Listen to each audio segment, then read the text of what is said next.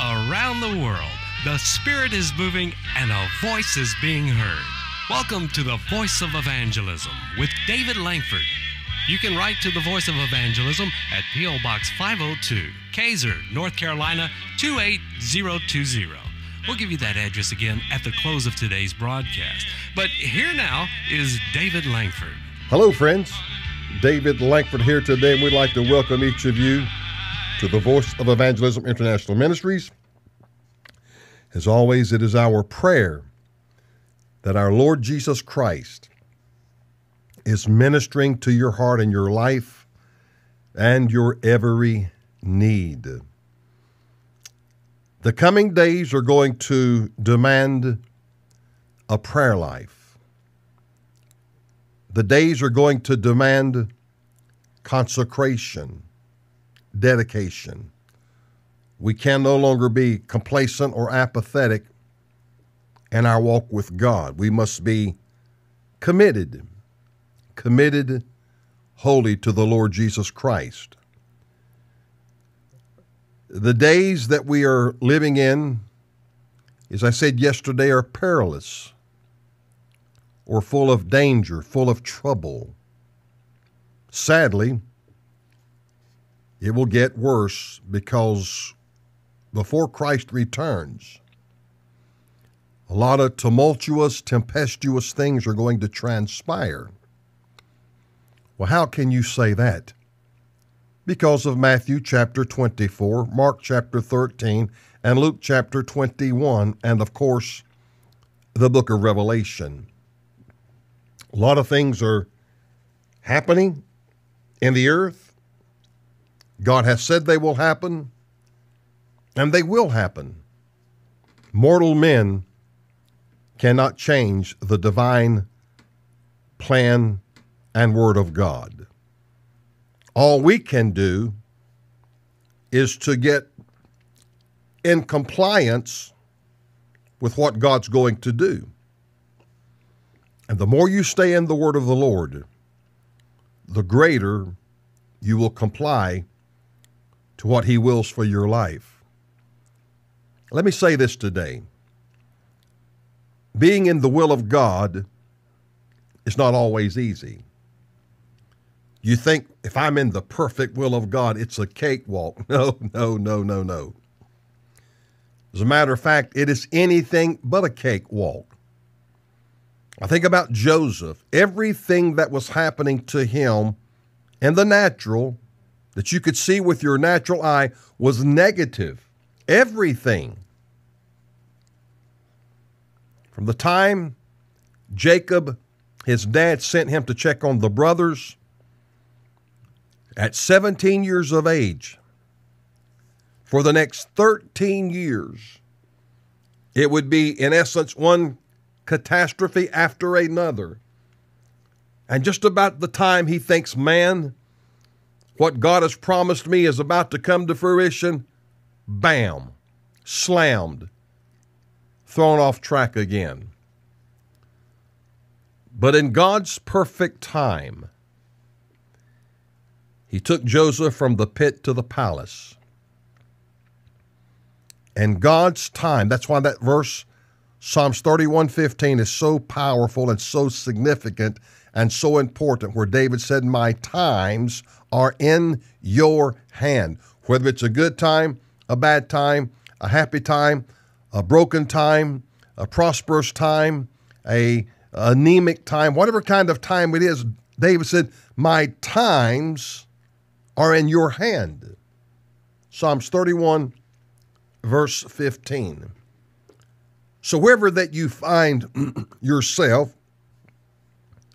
and what's taking place in that time, it is in the hands of God. He is sovereign. Let me make mention of our Revival in America meeting this coming September the 20th through the 22nd. 2 services Friday morning, 1 service Friday night, 2 services Saturday morning, 1 service Saturday night, And then one more service on Sunday morning. Sunday morning. That's Friday, Saturday, and Sunday. And I'll be preaching on Sunday morning, serving communion, and we're looking for a move of God that'll touch your heart and your life. Amen. Please let us know if you're able to come. Email us at our website. There's a place there that says contact us, or write us at Post Office Box 502, Casar, C-A-S-A-R, North Carolina, 28020, or phone us, 704-538-8060. Bring someone with you. This is going to be a tempestuous year. I anticipate some bad things happening. I encourage you, I invite you to be prepared in every sense of the word. You got China, Taiwan, all the things that are happening in the Middle East. Lately, it looks like this war with Israel and Hamas, Hezbollah, is going to spill over in some areas that would not be conducive to peace and placidity. Satan, oh, how he steals, he kills, and he destroys. Amen. We want to go today here in Psalms chapter 37. We want to look at verse 31. The law of his God is in his heart. None of his steps shall slide. None of his steps shall slide. The law of his God is in his heart. Now, this is not specifically talking about the Mosaic law, but this speaks to all the precepts, all the commandments concerning the Word of God. The Word of God is voluminous. The Word of God cannot be exhausted. There's always something more to learn, something more to comprehend, something more to get into your spirit. As you grow in the Lord, your revelation knowledge grows exponentially. Your spiritual insight, your ability to see, your ability to discern. At 69 years of age, many times as I read my Bible and I see a word, and I say to myself, this is what I believe it means, but nevertheless, I will look it up in the Strong Exhaustive Concordance. When I look it up, it meant what I thought it meant. What am I saying? Maturity allows you to read and see things, and you're able to discern in your heart and your spirit. This is the application. This is the meaning. That only happens because of maturity. It's like in the secular world, you may hear a word, you may not have ever heard it used, but in the way it was used in the sentence, you knew what it meant.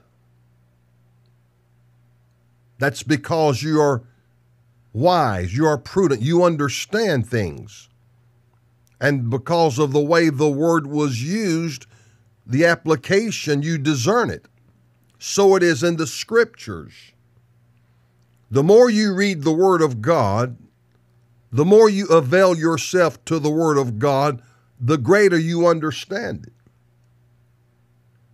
Psalms 119, verse 130. The entrance of thy word giveth light. It giveth understanding to the simple. When you allow the word of God to come into your life and find a place of residence, that word will forever affect you in a positive way. And when I say positive, it may mean in an application, don't do that, don't say that, don't go there. But that remains a positive application because God is preserving and keeping you from something. Psalms 119, verse 11. Thy word have I hid in my heart that I might not sin against thee. God's word abiding in your heart is a deterrent to sin, to evil, to wickedness. This is why it is important to hide the word of God in your heart. This is why it is important to live a life that you are daily pursuing the Lord and you're studious in his word. Luke 24:45 says, Then opened he their understanding that they might understand the scriptures. Now, if you look at that, you study that out, that was as though God gave them a measure of the Holy Spirit, the Holy Ghost, though he were not yet come. But he was helping the disciples to begin to understand things. When Christ was around them prophesying his passion, death, burial, and resurrection, this, for the most part, they didn't understand. It was beyond their ability to comprehend, because if you think about it in the natural, I'm going to be crucified. He said to the whole world publicly, John 2:19, destroy this temple, and in 3 days I will raise it up. He was telling them what's going to happen to him. I'm going to be crucified. I'll be buried. But in 3 days I will rise again. But to demonstrate the carnality and the inability to see what he was saying, the Jews answered Christ, the Sanhedrin, the Pharisees, the Sadducees, there in John 2:20. Then said the Jews, 46 years was this temple in building, and will thou rear it up in 3 days? Remember verse 19, the one before it, verse 19, John 2:19, destroy this temple, and in 3 days I will raise it up. He's talking about his physical body, his literal body. Because they lacked understanding, they could not see, discern, or know. They thought he was talking about Herod's temple. They're saying, are you kidding me? You can't be serious. Destroy this august, magnificent temple, and in 3 days, you're going to rear it up.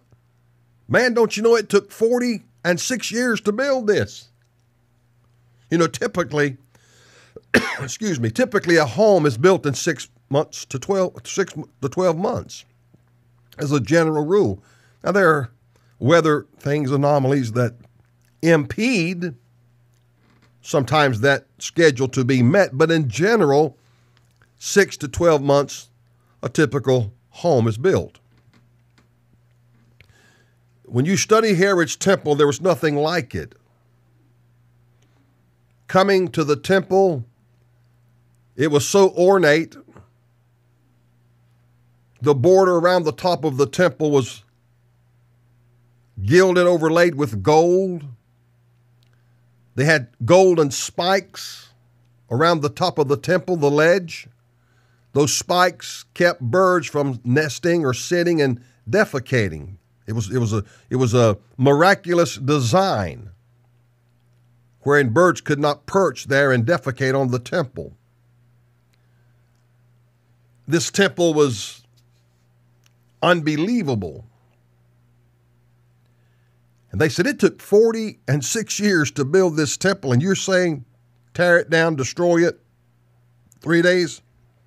I'll raise it up. They couldn't understand.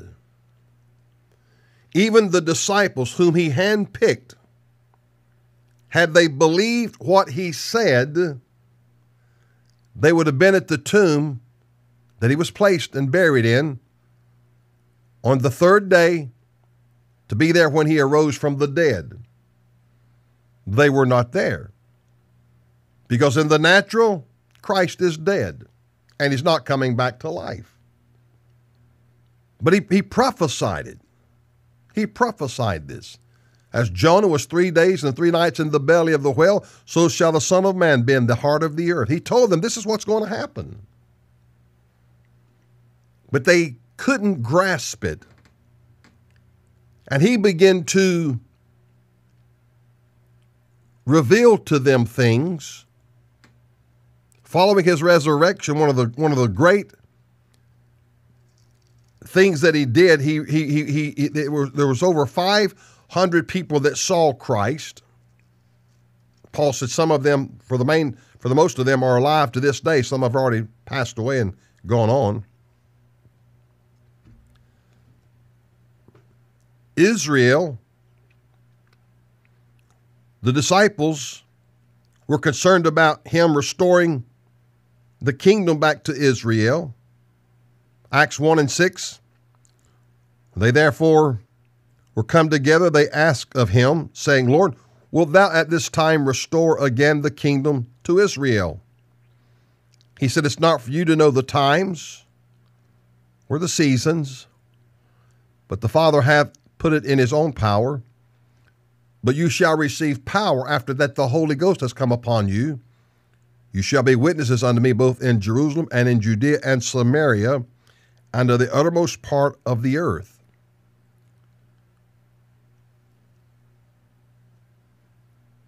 They wanted to know, when will you give us the kingdom back? He said, that's not important. That's not important. Men don't have their priorities in order, and neither did they at that time. If you back up there to Acts 1, verse 3, to whom also he showed himself alive after his passion, suffering, and death by many infallible proofs. There were infallible proofs that Jesus was raised from the dead, being seen of them 40 days and speaking of things pertaining to the kingdom of God. Now, let me say this. I would love to know everything that Christ said to them about the kingdom of God, yet were not recorded. Jesus said things, he shared things, he revealed things, but not everything was recorded.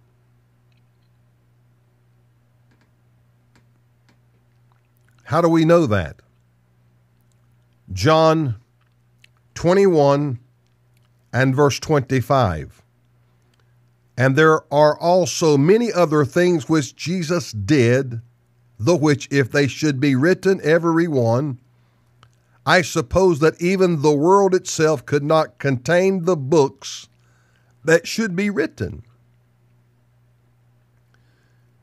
There in Acts 1:3, I would love to have known, or love to know, everything that Christ said pertaining to the kingdom of God. John tells us that everything that Jesus did, the which if they should be written, every one, I suppose that even the world itself could not contain the books that should be written. That's how voluminous, that's how copious the things that Christ spoke were, and did, of course. But it's amazing what little bit we do have. We argue, we fuss, and we fight over it because of religion. Isn't it amazing how that the Sanhedrin, the religious leaders in Jerusalem, looked at Peter, James, and John. They perceived they were ignorant and unlearned men. But they took knowledge. They noticed they had been with Jesus. Ignorant and unlearned. Ignorant means not knowing. Unlearned, they were by no means educated. Education is wonderful, but education without salvation is damnation. Look at all the educated people in the world and look how messed up they are. All the three women, like Miss Gay, the black lady, all three of those ladies lost their jobs because of their stupid answers. You might say they were ignorant and unlearned when they were being questioned by the lady congressman from New York. Stefanik, I believe is her name. I'm not sure that's exactly how it's pronounced. But they were talking about anti-Semitism. And of course, they were attempting in their humanity, their flawed mentation, to skew the truth, the answer, the right answer. It cost them their jobs. Now, I would look at that as a country boy and say, you know what? They're just plain out stupid. You say that's rather harsh. Don't run around talking about your PhD, your doctorate, etc., and you can't answer one simple question about anti-Semitism, and you want to pontificate, you want to elaborate on your intelligence and your degrees. Just like Biden's wife, Jill Biden. She demands you call her Dr. Biden.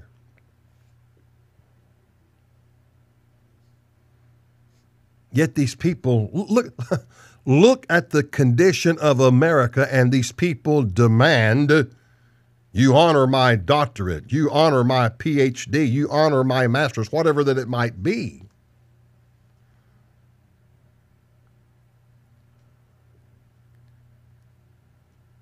Simple is the way we should keep things if we can. KISS, K-I-S-S, keep it simple, stupid. But see, rhetorical jargon and garbage convolutes truth. Thus Jesus said, let your yea be yea and your nay, nay. Simply put, yes or no. But they want to give a thesis. They want to give a thesis, paragraph after paragraph, page after page. Just answer it yes or no. You see, words, copious amounts of word, twist and convolute the actual truth. Art thou the Christ? Jesus said, thou hast said. It wasn't a great long thesis, a copious amount of words. Yes, I am. You said it. Yes, I am. I am the Christ. See, in his humility, he didn't want to be overly and outspoken, embracing his humility. Not once did he draw on his deity for himself. I want you to remember that. We never see Christ at any time drawing on his deity for himself personally. That was why in Matthew chapter 4, Luke chapter 4, when the devil was engaging Christ, he was trying to tempt Christ in his humanity, his flesh, to satisfy his flesh through his deity. If thou art the Christ, command this stone be made bread. He was appealing to Christ's deity to satisfy his humanity. And of course, Christ said, it is written, man shall not live by bread alone, but by every word that proceedeth out of the mouth of God. 3 times Satan sought to tempt Christ to get him to draw on his deity to save his humanity. He took him up to the pinnacle of the temple. Cast yourself off. In other words, jump off this temple. And as you're in the air falling to the ground, call angels to catch you, to capture you, lest you dash your foot, your heel against a stone. He wanted Christ to do a carnal, fleshly act and draw upon his deity to accomplish that. Every time Jesus said it is written and gave him Bible verses. You know what is so powerful, so dynamic, so uplifting about that story in Christ's life? He's telling you and I, the same word that I use to defeat the devil, you can use the same identical words and defeat him yourself, because the power is in the Word of God.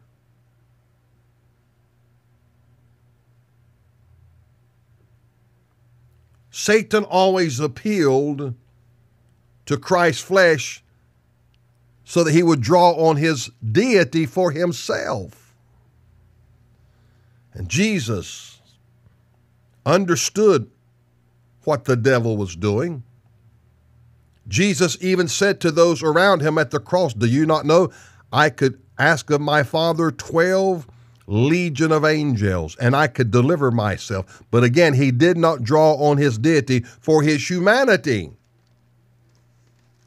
He was made flesh and blood so that he might die a natural death just like all men. He died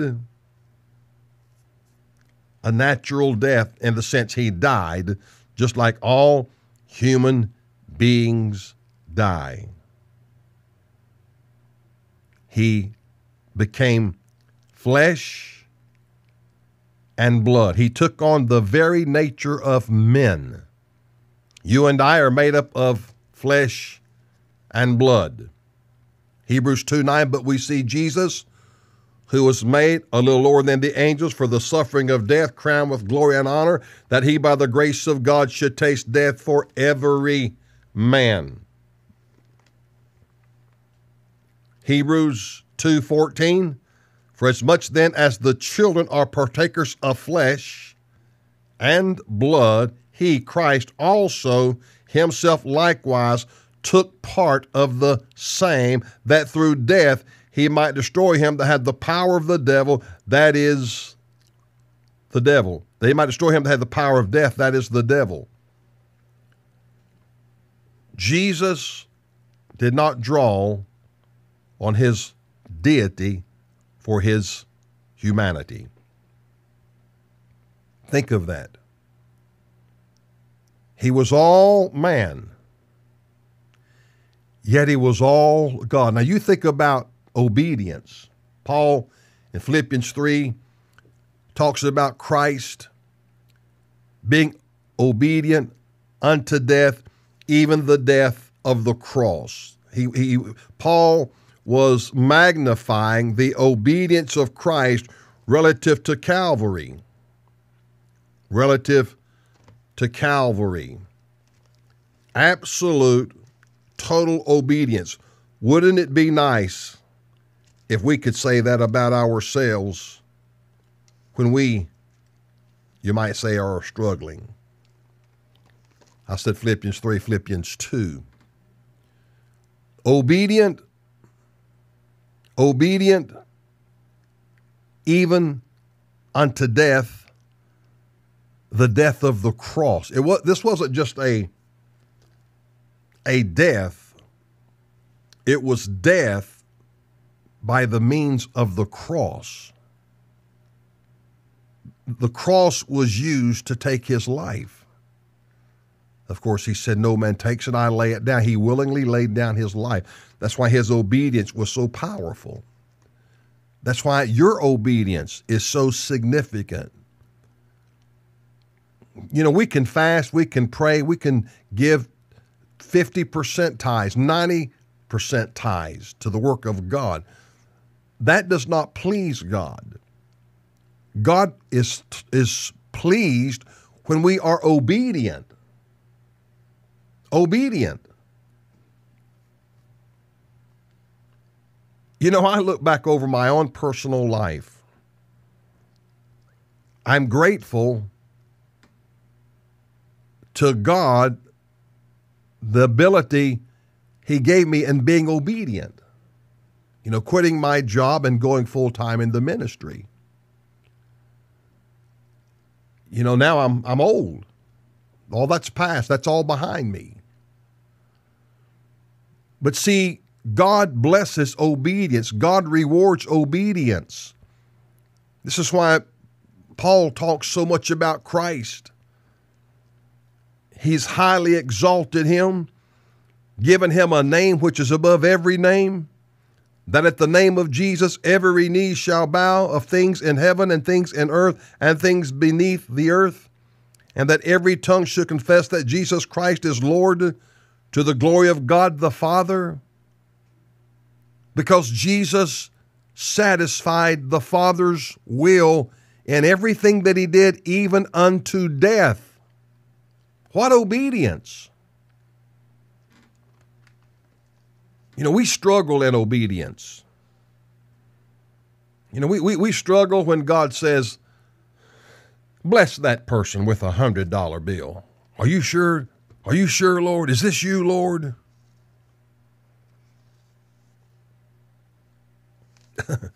Brother Brian Campbell says, I have gotten him in trouble now a lot. When he sees someone at a restaurant or a place where they're eating and they see people bow their heads and pray, they go over and they pick up their tab. He said, man, I've been buying a lot of meals lately. Don't think God does not bless your giving. And you'll forget that. But when we stand before God at the bema seat of Christ, he's going to judge that, because that was a good work. That was a display of Christ. That was a manifestation of Christ in our lives by helping others. I love to be a blessing. You know, somebody wrote me a few weeks ago from California, and I discerned in the letter it was a smart aleck question. It was a contentious question. What do you do besides radio and television? You know, I wanted to write the guy back and say, what do you do besides nothing? That was the air, you know. I said, besides radio and television, I fast, I pray. I immerse myself daily in the scriptures. I help widows. I help orphans. I help missionaries. I help other works, other ministry works. People who are involved in homes where they take in drug addicts. We don't sit here and talk about all the things we do. We preach the word of God. But I could sense the arrogance in the question, like all I do is radio and television, and it's just, you know, a couple hours a week. I probably work 70 to 90 hours every week. Every week. I do not take what I do lightly, and forgive me if I sound arrogant or pompous. That's not my point.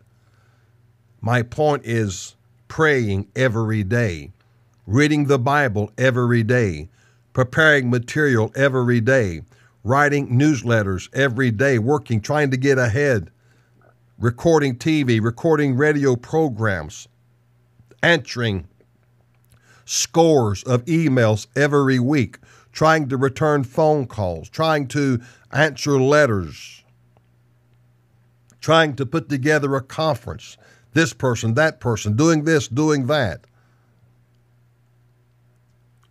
We have to work. But I sensed in the letter an arrogance that you don't do nothing. You know, you just comb your hair and trim your beard and put on your suit of clothes. Oh, my. You know, it's amazing how the mind manipulates people. Your mind can have a perception that is as wrong can be, and yet you think you're right. You think you're right.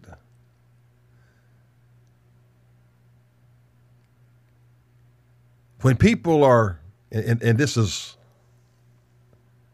maybe a poor analogy, it's been said when people do their job well, it looks easy. It looks easy. But they don't know the time, the effort they've put in to mature their skills and their gifts. And it does appear to be easy. It does appear to be simplistic. But it's not, and it never was. You know, people ask me about radio, TV. I don't have a live audience to respond to me. I talk to you, though, as you were sitting right here with me in the studio. Transparent, forthright. Try to be sincere and not something fake. You know, I am what I am by the grace of God. But ministry is basically 24/7. I can't tell you the number of people that call each week and say, "Can you call me? Can you call me? Can I talk to you?" People call, "Will you counsel us? Will you counsel us online? Let's do a Zoom call." I don't counsel. I don't feel qualified to counsel, so I preach the Word of God. The Word of God can fix anything that's broken. I'm not saying don't get counsel. There's safety in the multitude of counsel. Depends on what kind of counsel you're looking for. I've learned in life, prayer and the Holy Scriptures will fix a lot of brokenness in your life if you will submit yourself to His Lordship. Let Him have a place in your life. Don't focus on yourself. Focus on others. Help somebody accomplish something. Help somebody do something. Help somebody reach their goal. Too much effort, time, and energy is spent on self today. Don't focus on yourself. Focus on Christ, and He will help you to minister to others. Remember 2 Timothy chapter 3, verse 2, Paul said, "For men shall be lovers of their own selves." I shared this, the most popular photo in the world. The number one photo in the world is a selfie. I'm glad I've never taken one. But you see people constantly taking pictures of themselves. And Paul said they're going to be lovers of themselves. The energy, the effort, the focus is on the person. That was the spirit of Satan, Lucifer. I will be. I will. Jesus didn't say, "I will." He said, "Thy will." You see the difference? He wasn't focused on himself. He was focused on the Father's will. Thy will be done. When we get into the right alignment with God, the focus will not be on us, but the focus will be on the Lord and His Word. See, that's where the focus should be. So when the psalmist says here in Psalms 37:31, the law of his God, who's your God? That's the other question. Who is your God? The law of his God. See, if Satan is your God, your life is filled with turmoil because it's full of covetousness. It's full of greed. It's full of lying. It is full of cheating. It is full of self-gratification. It's full of all the wrong things. But if God's Word and Holy Spirit is in you, he says, if God's law is in his heart, none of his steps shall slide. None of his goings will slide. You won't backslide. You know, I was so glad when I came back to the Lord in 1978. I was 23 years old. 23 years old and 4 months.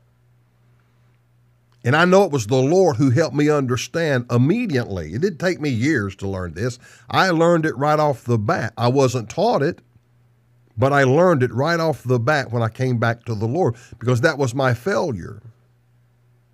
And that is, when I do fail God, I don't quit.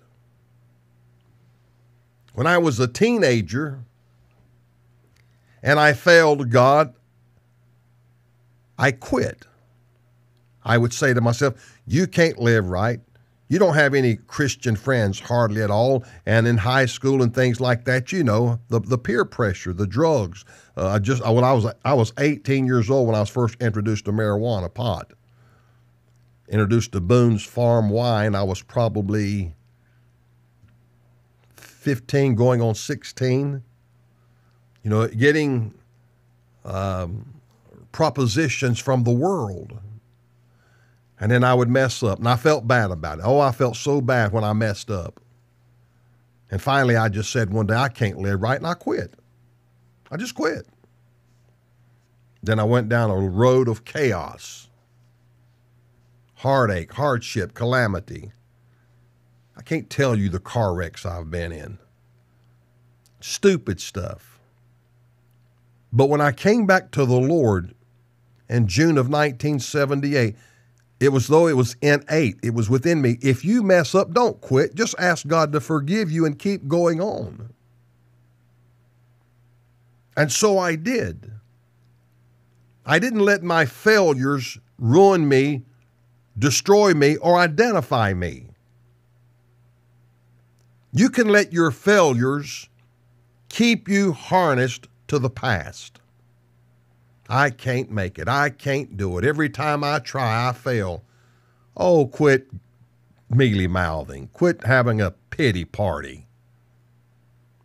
Get up. Ask God to forgive you. And as I heard one fellow say, live right one day at a time. Then you got 2 days under your belt, 3 days and 4 days and 10 days and 3 weeks and then a month and then 2 months and so on and so forth. And you see, just like a newborn babe begins to grow, when that baby's born, it don't have any teeth. So it has to be fed with milk.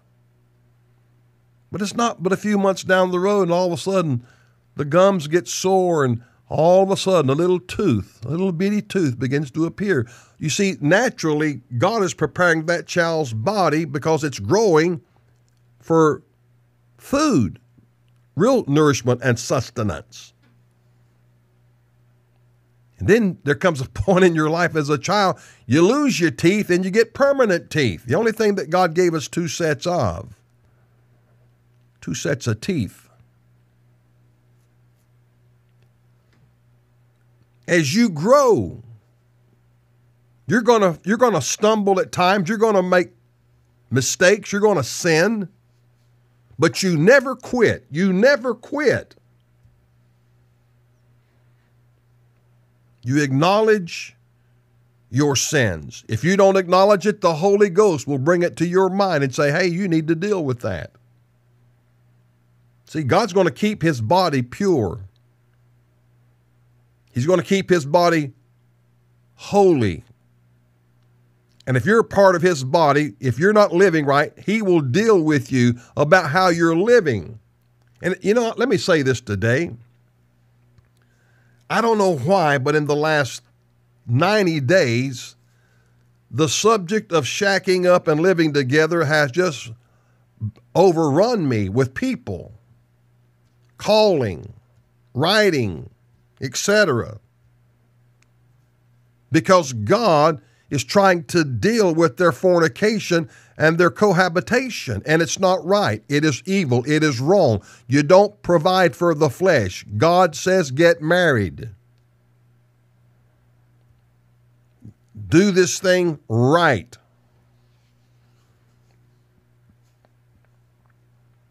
And it's like in the last 90 days, I've had more people phone and call. And the answer is very simple. Get out of your lifestyle of fornication. And don't give me this garbage, well, we're married in our hearts. What a cop-out. What a cop-out. There had to be some record of marriages in the Bible because they talked about Moses giving them a bill, a document of divorcement. Why would you need that document? You needed that document because there was a document that says you were married. There was a record. There was recorded somewhere. See? But it was never, Jesus told him, it was never so in the beginning, but only because of the hardness of your heart. See? People are always looking for a way out, a way to live in sin and justify it. You can't do that. You might fool yourself. You might lie to yourself, and you might deceive yourselves. That doesn't make it right. Matthew 19, verse 7. They say unto him, why did Moses then command to give a writing of divorcement and to put her away? This is how Jesus answered them. Moses, because of the hardness of your hearts, suffered you to put away your wives, but from the beginning it was not so. It was never right. See? My point is a writing of divorcement, some type of document. Why would you need a bill, a writing of sorts, to nullify the marriage? To offset it. See, in general, it's against the law to be a polygamist in America. I could tell you some stories you wouldn't believe, but that's not my job. My job is to preach the word. There's a right way, and there's the wrong way. Proverbs chapter 14, verse 12, there is a way which seemeth right unto a man, but the end thereof are the ways of death. I've learned this in life about people. People can find a way to justify anything. Don't do that. All you will do is sear your conscience. Be honest with yourself. You know, there's nothing like making an honest evaluation about who and what you are. The closer you get to God, the more you will understand who and what you are. You will see, you will grasp, I need to make a change here. I need to make a change there. I'm coming short here. I'm coming short there. Whatever happened to balanced Christianity? What happened to that? What happened to that about having conviction? And when you're watching a purported movie and there's all this vile and excess cursing and language, how do you sit there, listen to that, and justify that? How do you do it? How do you look at nudity and justify that? You can't. Now, you can sear your conscience. You can sear your conscience. This is how you backslide. This is what the psalmist is saying. The law of his God is in his heart, not in his head, in his heart. None of his steps, none of his goings shall slide or backslide, because God's word is a perpetual deterrent in your life. When Jesus said he would bring all things back, talking about the Holy Ghost, he will bring back to your remembrance all these things that I have said. Now, you may not know the actual book, the chapter, the exact verse of something, but because you've read it somewhere down the road, God will bring it back to your remembrance. And that word will quicken you. That word will correct you. That word will reprove you. That word will rebuke you. When the Holy Ghost is come, he'll say to you, that's not right. I'm telling you, I gave my heart to the Lord when I was 12 years old. I was baptized in the Holy Ghost when I was 12 years old. I was in the 6th grade. I used to come home from school, and there was a little service station across the street from my grandparents' house. Miss Christie was her name, Miss Christie. It was called Christie's gas station or Christie's store or whatever it was, but I remember her last name was Christie. And she had a bubble gum machine in there, and it had speckle balls. Some of you listening to me remember the speckle ball machine. And if you got a speckle ball, that was worth a nickel. And then I could buy a Reese's peanut butter cup for a nickel. You could put a penny in it, and they got newer machines that would also take a nickel. And if you put a nickel in there, you spun it 5 times. On Sunday night, I received the baptism in the Holy Ghost. Monday morning, I got up, I went to school. 6th grade, I come home from school, I walked to school. And that Monday afternoon, I went to Miss Christie's store. And I went to put my money in the speckle ball bubble gum machine. And here's what I heard in my spirit. 12 years old. Don't do that. That's gambling. Now, that may sound cynical and foolish to some of you because I never played cards, I never shot dice, I never done anything like that at 12 years of age. God was trying to teach me principles very early on. I became a prolific gambler while I was backslid. I loved to play poker, 5-card, draw, whatever the case might be. Wasn't too crazy about blackjack, but I love poker. I love to bluff people. I love to stare people down and make them think one thing when I'm sitting there and I ain't got nothing in my hand. My point is, as a child, the Holy Ghost was trying to teach me. He said, don't do that, that's gambling. And I never put another penny or nickel in that bubble gum machine to get a speckle ball. I'd come in there in the afternoons, shake that thing up. Miss Christie said, what are you doing? I said, I'm shaking this machine up. I'm going to get me a speckle ball. And I'm telling you, I got a lot of speckle balls. But see, the Holy Ghost, as a child, says, don't do that. That's not right. So I quit it. It doesn't matter if you're sincere with God. He will help you with everything in your life. I'm trying to tell you there's nothing that God will not help you in regarding your life and your lifestyle if you will listen to Him. We all hear from the Lord through the Holy Spirit and the Word of God. He said, my sheep know my voice.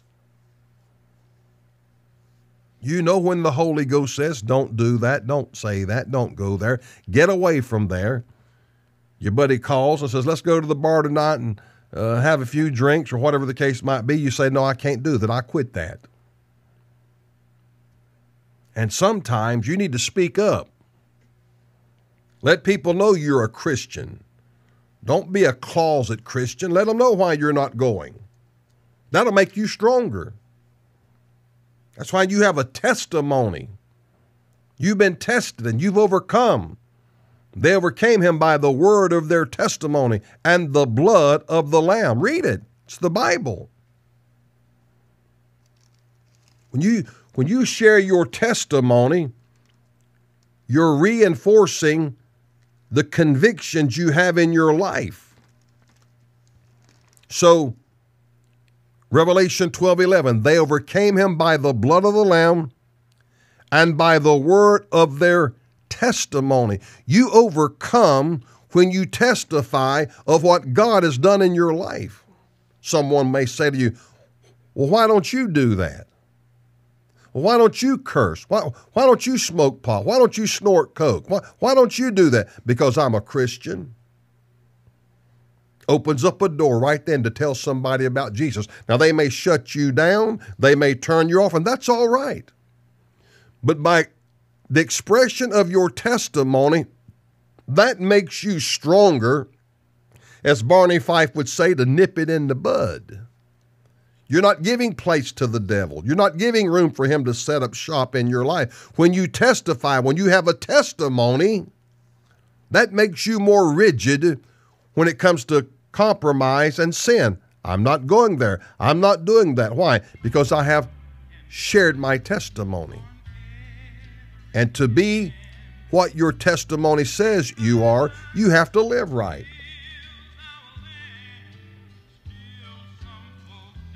I've had people to go behind my back and ask people, is Lankford that honest? Is Lankford that straight? So they want to know, is this a front? No, it's not a front. It's how I live. I've had tellers at banks to give me back too much money. I didn't keep it. I went back and I said, you gave me an extra $100 bill. I did that one time, and that lady was insulted. She said, I don't make mistakes. I said, well, here it is. I'm going to leave it on the counter, and I'm walking out because you gave me $100 bill too much. I don't make mistakes. Well, my flesh said, why don't you just keep that? Nope. I walked off, left it there because it wasn't mine. The Voice of Evangelism with David Lankford is brought to you by the faithful listeners and supporters throughout America. If you're looking for an uncompromising message, we invite you to tune in each week to the Voice of Evangelism. For more information, write to the Voice of Evangelism at P.O. Box 502, Kaiser, North Carolina 28020. That's P.O. Box 502, Kaiser, North Carolina 28020.